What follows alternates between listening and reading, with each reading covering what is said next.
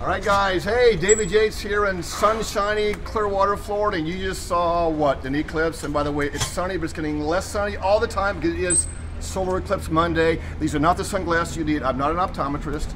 I'm not an ophthalmologist, but I did stay at Holiday Inn Express last night. You don't need these glasses. You need these if you look at the, at the solar eclipse. So don't look. If you do look, use these glasses and look for a few seconds. Otherwise, do not look at all, guys. You don't want to have retina damage. That's not good. We're about rescue, rehab, and release, and one of the big discussions right now around the world is how does the solar eclipse, which doesn't happen very often, the total eclipse, how does it impact animals? So we obviously rescue animals here at CMA, right? We have dolphins, sea turtles, we have river otters. So we're going to talk to Heather, one of our marine mammal caregivers, about generally what can we expect because we're in the eclipse, literally solar eclipse right now. We're kind of in the peak right now, this moment. What happens with, what do we think is going to happen with Nicholas? Nothing, something, what do you think?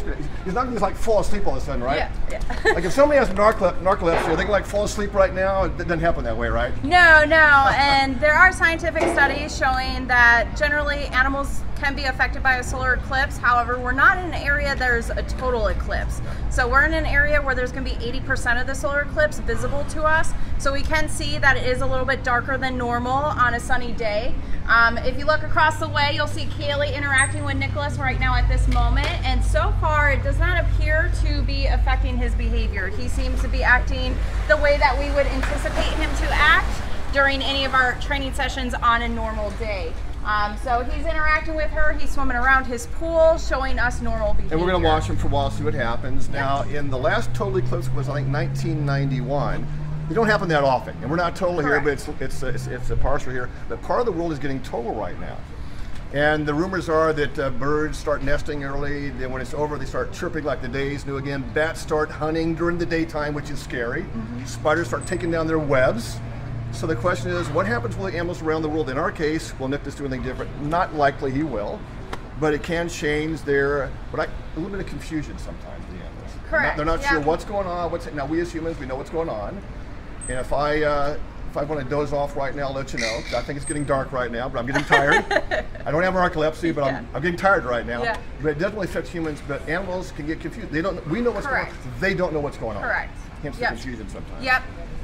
There you go.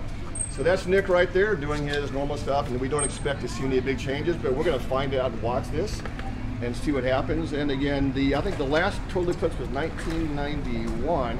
As Heather said, we're getting about 82% here in Florida right now. And there's Nick looking at you right now. He's not falling asleep. He is still awake. And we did not let him look at the eclipse. We don't want him to hurt his eyes. We do not have special glasses for him.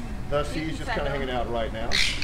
But again, if you're watching this right now, do not look at the sky unless you have special glasses. If you do, just look for a few minutes. And there's your close-up of Nick, hanging out, having fun. He is one of our well-known rescue dolphins here at Clearwater Marine Aquarium. Home of the Rescue, Rehab, and Release, and he's having a great time. So he's not dozing off. He's not looking for the TV remote control. He's not changing anything right now. So it's like he's having a normal day. He's had a great dolphin or what? To tell us a little bit, well, by the way, there's a sun connection to Nicholas. Nicholas actually, there you go. I think he's doing fine. Yeah. I don't think he's falling asleep at all. This is what he shows us when he's really into his training session. So I would say that he's fully awake, fully alert. There you go, guys.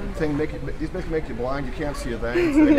It's like the things you used to get when you were a kid out of your cereal box, right? You cut them out, kind of fake stuff.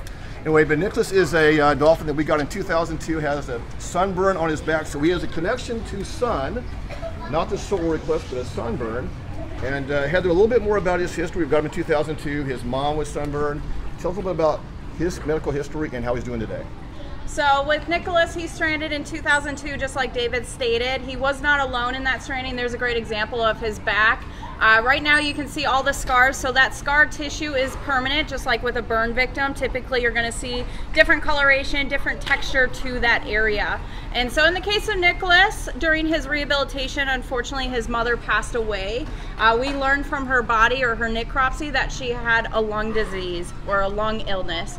And so that could have contributed to her passing. So what that meant for Nicholas was that he was then an orphan calf under human care.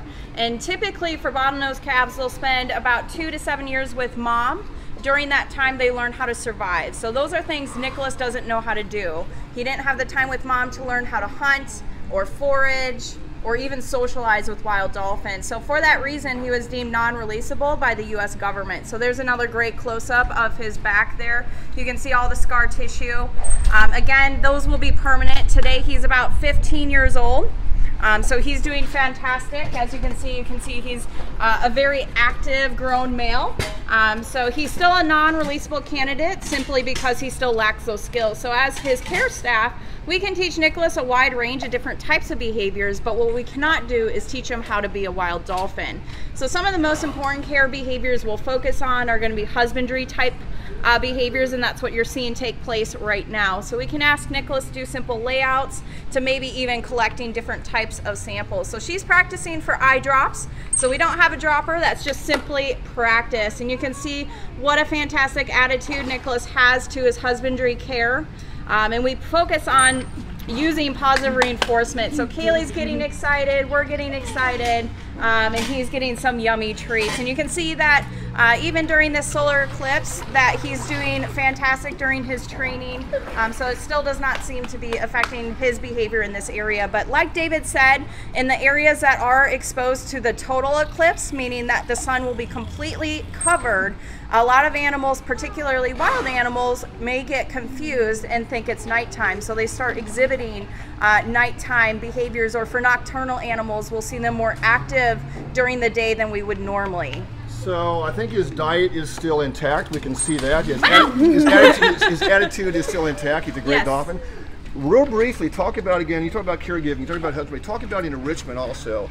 Yes. And why do we do what we do? Because these are very intelligent, sentient animals. So if you have to care for them, you have to know what you're doing. Talk about what we do throughout the day and why we do it real quick. Absolutely. So not only do we focus on husbandry or medical care behaviors, we'll also focus on a wide range of enrichment opportunities. These guys, just like David said, are extremely intelligent. And in this environment, Nicholas doesn't have to worry about finding his own food. As you can see, he gets restaurant quality fish.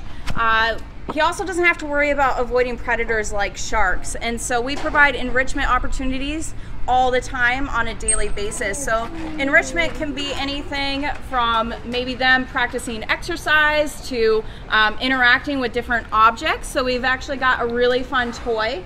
In fact, for our animals, we actually have closets full of toys that they get to choose to interact with if they want to.